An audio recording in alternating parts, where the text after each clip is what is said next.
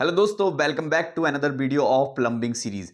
Plumbing के series में अभी तक हमने दो वीडियो के बारे में बात की है। सबसे पहले वीडियो में हमने बात की प्लम्बिंग सिस्टम के बारे में कि पानी किस तरह से आपके बिल्डिंग में आता है, स्टोर होता है, यूज होने के बाद बिल्डिंग से बाहर जाता है। दूसरे वीडियो में हमने बात की है प्लम्बिंग के पाइप्स के बारे में कि कितने तरह के पाइप्स होते हैं और क्यों, कहां पर कौन सा पाइप यूज किया जाता है, इसके बारे में डिटेल से जाना है। अगर आपने ये दो वीडियो नहीं देखी है, डिस्क्रिप्शन के अंदर मैंने लिंक आप लोग के लिए दे दिया है। आज के इस वीडियो में हम जानेंगे कि पाइप को फिट करने के लिए जो फिटिंग आइटम्स होते हैं, तो कौन सा फिटिंग आइटम कहां जरूरी होता है, किस तरह से लगाया जाएगा, इसके बारे में डिटेल से आज के इस वीडियो में आप जानने वाले हैं। तो चलिए चलते हैं फिटिंग आइटम की ओर। और सबसे पहले जो फिटिंग आइटम आता है उसको बोलते हैं एल्बो। जो आप ये एल्बो देख रहे हैं, इस एल्बो का काम होता है जिस तरह से एक पाइप है, एक पाइप कंटिन्यूअसली सीधे स्ट्रेट चल रहा है, लेकिन अभी मुझे क्या करना है, पाइप को अब ऊपर ले जाना है। क्यों? क्योंकि ऊपर कुछ यूज होगा पानी का। मान लेते हैं कि नीचे से पाइप आता गया और ऊपर है वाटर टैंक जिसमें मुझे पानी स्टोर करवाना है। तो जब पाइप सीधे जा रहा है, अब मुझे पाइप को ऊपर ले जाना है, तो यहां पर मुझे जरूरत पड़ेगी पाइप की डायरेक्शन को चेंज करने की। पाइप की डायरेक्शन को चेंज करने के लिए इस 90 डिग्री एल्बो का इस्तेमाल किया जाएगा। ये जो 90 डिग्री एल्बो आप यहां पर देख पा रहे हैं। लेकिन ऐसा ही नहीं, पाइप की डायरेक्शन को चेंज करने के लिए हम 90 डिग्री एल्बो लगाते हैं या परपेंडिकुलर एल्बो हो गई। एक 45 डिग्री एल्बो होती है जो कि एक स्पेसिफाइड एंगल में आपके पाइप को की डायरेक्शन को चेंज करेगा। इसका भी काम होगा to change the direction of pipe, लेकिन एक स्पेसिफाइड एंगल में पाइप के डायरेक्शन को चेंज कर रहा है। इसको बोलते हैं 45 डिग्री एल्बो। ये दो फिटिंग आइटम अभी आपने जाने कहां यूज करते हैं, जब हमें पाइप की डायरेक्शन को चेंज करना रहे। यदि हमें 90 डिग्री में चेंज करना रहे तो 90 डिग्री एल्बो, यदि हमें एक स्पेसिफाइड एंगल जो कि 45 डिग्री लगभग स्पेसिफाइड एंगल में चेंज करना रहे तो इस 45 डिग्री एल्बो का यूज करना रहेगा। दोस्तों आप देख रहे हो इतने सारे फिटिंग आइटम लगते हैं प्लंबिंग वर्क के इंस्टॉलेशन में, और साथ ही साथ सिविल गुरुजी की इतनी सारी ब्रांचेस आप जो मैप में देख पा रहे हो। यहां पर चल रहा है हार्ड 60 डे चैलेंज, जो कि 2 महीने की प्रॉपर चैलेंज आप लोग को लेकर सिखाया जा रहा है उन सभी स्किल्स को जिसको कंपनी को आज नीड है एक बेहतर सिविल इंजीनियर से। यदि आप बनना चाहते हैं बेहतर सिविल इंजीनियर, तो देखिए 60 डे चैलेंज में ये सभी टेक्निकल स्किल्स तो सिखाई जा रही हैं, डेली क्विज तो हो रहे हैं, और साथ में आपको जॉब भी दिलाई जा रही है, प्लेसमेंट गारंटी आप सभी सिविल इंजीनियर्स के लिए। देखिए इसके बारे में जानने के लिए, क्योंकि वीडियो बहुत लंबा हो जाएगा, मुझे फिटिंग आइटम भी सिखाना है आपको, 9111001234 नंबर इसलिए दिया हूं डिस्क्रिप्शन में, डायरेक्टली रजिस्ट्रेशन लिंक भी दे दिया हूं, जिससे आप लोग अभी रजिस्ट्रेशन कर लो और साथ में काउंसलिंग टीम को कॉल भी करके और अधिक जानकारी इसमें प्राप्त कर सकते हो कि 60 डे चैलेंज के हर दिन क्या होने वाला है। आप लोग जरूर जानिए, और YouTube पर भी हमने भारी शॉर्ट्स इसके लिए भी अपलोड कर दिया, आप लोग जरूर देखिए। और देखिए अगर आपको टाइम वेस्ट नहीं करना, क्योंकि 20 सीटी होती है इन सभी एक ब्रांच में, मात्र 20 इंजीनियर से ट्रेनिंग ले पाते हैं, तो डिस्क्रिप्शन के अंदर रजिस्ट्रेशन लिंक दे दिया हूं, जाकर आप लोग रजिस्ट्रेशन भी कर सकते हैं। दोस्तों इसके बाद नेक्स्ट फिटिंग आइटम की ओर चलते हैं, और वो है आपके जब पाइप की लेंथ शॉर्ट हो जाती है। जैसे कि मान लीजिए आपका एक पाइप नॉर्मली 10 फीट का आता है और आपको जो है 15 फीट हाइट पे पाइप के फ्लो को ले जाना है, पानी को पहुंचाना है, या कोई भी लिक्विड आइटम को पहुंचाना रहेगा। तो 15 फीट ले जाने के लिए अब 2 पाइप को एक के ऊपर एक रख के तो नहीं करेंगे, ऑब्वियसली 2 पाइप को हमें कनेक्ट करना पड़ेगा। जब भी 2 पाइप को कनेक्ट करना रहे या पाइप की लेंथ शॉर्ट हो जाए, तो वहां पर इस्तेमाल करना पड़ता है आपको कपलर का। देखिए इसको सॉकेट भी बोलते हैं मार्केट में, लेकिन इसका टेक्निकल टर्म जो बोला जाता है वो कपलर बोला जाता है। ये तब यूज करेंगे जब भी आपके पाइप की लेंथ शॉर्ट हो जाए। जैसा कि कपलर आप यहां पर देख रहे हैं, एक पाइप कनेक्ट किया, दूसरे पाइप को कनेक्ट करने के लिए बीच में जो आइटम लगा हुआ है यही है आपका कपलर आपने अभी फिटिंग आइटम देखा। अब दोस्तों अगले फिटिंग आइटम की ओर चलते हैं, जो कि होता है टी। देखिए टी आप देख रहे हैं, ऑब्वियसली ये जो फिटिंग आइटम है ये बिल्कुल टी की शेप में है। जो हम टी फॉर टाइगर पढ़ते हैं उसी टी की शेप में आपका ये टी बना हुआ है, TEE।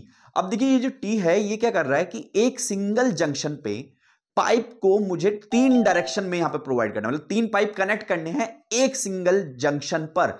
अगर ऐसी सिचुएशन जब भी आती है, आगे की सीरीज में इसको फिटिंग करना सिखाऊंगा मैं आपको, और आपको दिखाऊंगा कि किस तरह से फिट होता है और किस सिचुएशन में आकर ये लगता है, तब हम इसको जानेंगे। लेकिन अभी आप समझिए ये फिटिंग आइटम्स के बारे में कि ऐसी सिचुएशन जब भी पड़ेगी कि एक सिंगल जंक्शन पे 3 पाइप को कनेक्ट करना पड़े, तो ऑब्वियसली वहां पर हमें इस्तेमाल करना पड़ेगा टी का। देखिए एल्बो में आपने देखा था वहां 2 पाइप कनेक्ट कर सकते थे, लेकिन इस टी के अंदर हम एक सिंगल जंक्शन पे 3 पाइप को कनेक्ट कर सकते हैं इजीली। इसी की तरह यदि कोई ऐसी सिचुएशन फंसती है जहां पर मुझे एक सिंगल जंक्शन पे 4 पाइप को कनेक्ट करना पड़े, ऑब्वियसली 4 पाइप को कनेक्ट करना पड़े, तो मुझे कमेंट बॉक्स में बताओ आप लोग, अगर मुझे एक सिंगल जंक्शन पे 4 पाइप को कनेक्ट करना पड़ता है तो कौन सा फिटिंग आइटम यूज करना है। कमेंट बॉक्स में आप लोग मुझे जरूर बताइए।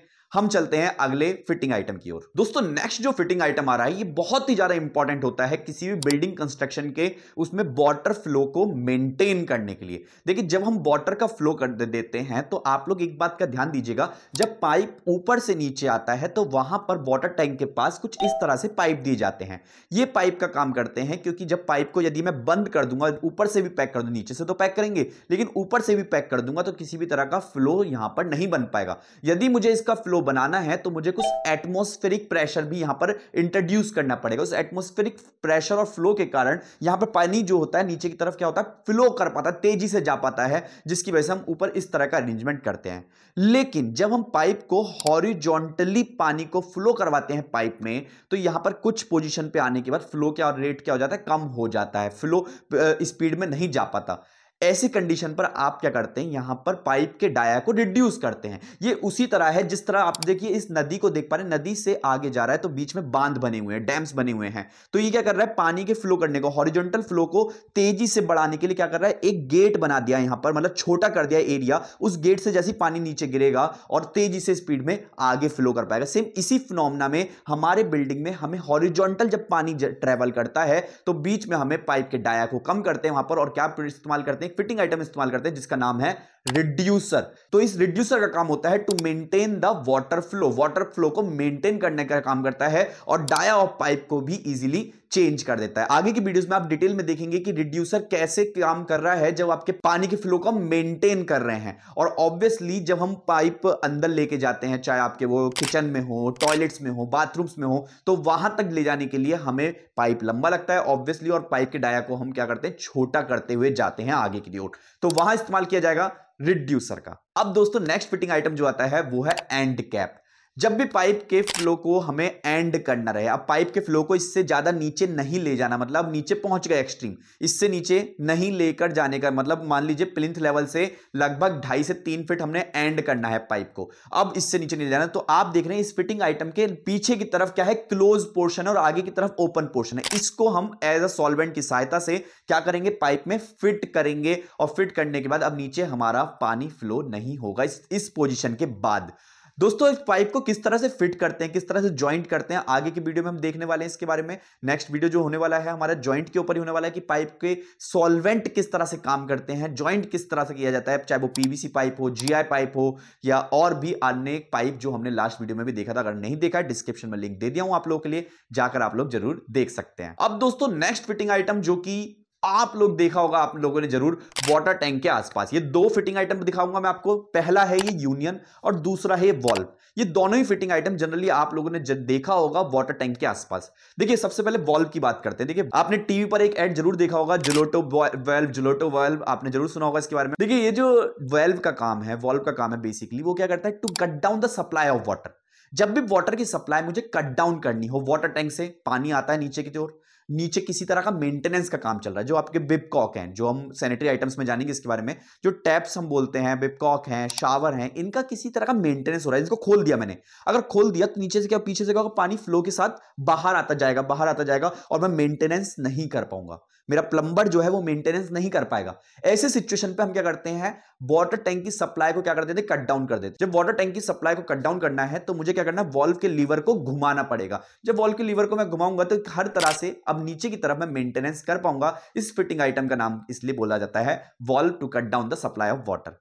लेकिन इसके साथ साथ आपने देखा है एक फिटिंग आइटम जो कि है यूनियन, और यूनियन को बीच में से खोला भी जा सकता है। क्यों खोलने का काम करता है, देखिए union is like a coupler. जैसे आपने कपलर देखा था, याद कीजिए अभी आपने कपलर देखा है।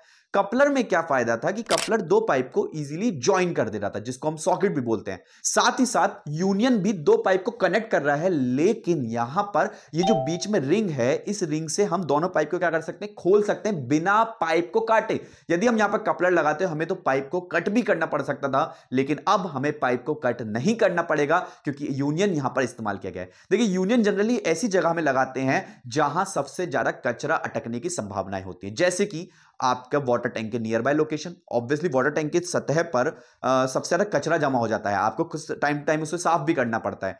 जब वो कचरा होता है, कचरा इतना ज्यादा हो जाए यदि कि वो पाइप में आ जाए तो पाइप आपका चोक्ड हो सकता है। ऐसी लोकेशन जहां पर पाइप चोक्ड होने की संभावना है, ऐसी लोकेशन जहां पाइप का डायरेक्शन चेंज कर रहा है हॉरिजॉन्टल पोजीशन में, वहां आपको यूनियन लगाना चाहिए। यूनियन इजीली हम चेक कर सकते हैं, जिससे हमारा काम बच जाता है और पाइप की वेस्टेज को इजीली हम रोक भी सकते हैं। दोस्तों, जिस तरह से मैंने एल्बो की बात करी थी, मार्केट में और भी इस तरह के एल्बो आती हैं, जैसे फीमेल ब्रास एल्बो देख रहे हैं, मेल ब्रास एल्बो देख रहे हैं आप। इस तरह के एल्बोज भी मार्केट में आती हैं, अलग अलग पोजीशंस में हम इसको यूज करते हैं। जब हम आगे की वीडियोस में 3D मॉडल्स देखेंगे, उन 3D मॉडल्स के अंदर इनको लगाते हुए वहां पर अवेलेबल हैं कि किस पोजीशन पे लगाए जा रहे हैं, तब हम इसमें और डिटेल में जान पाएंगे और रिलेट कर पाएंगे। तो आज की वीडियो में आप लोगों ने देखा फिटिंग आइटम्स के बारे में। अगर आपने इसमें से कोई फिटिंग आइटम नहीं देखा है तो मार्केट में जाकर जल्दी से जाइए और विजुलाइज करके इनका रेट पता करके आइए। आप सभी इन फिटिंग आइटम्स का रेट कमेंट बॉक्स में मुझे जरूर बताइए कि आपकी लोकेशन पर इन फिटिंग आइटम्स का क्या रेट चल रहा है। जरूर मुझे बताइए इसका कमेंट सेक्शन में। मिलते हैं नेक्स्ट वीडियो में, तब तक आप लोग इस वीडियो को इतना शेयर कर दो कि हर एक सिविल इंजीनियर्स के पास ये वीडियो पहुंच पाए। मिलते हैं प्लम्बिंग सीरीज के नेक्स्ट वीडियो में, तब तक के लिए जय हिंद, जय भारत, वंदे मातरम।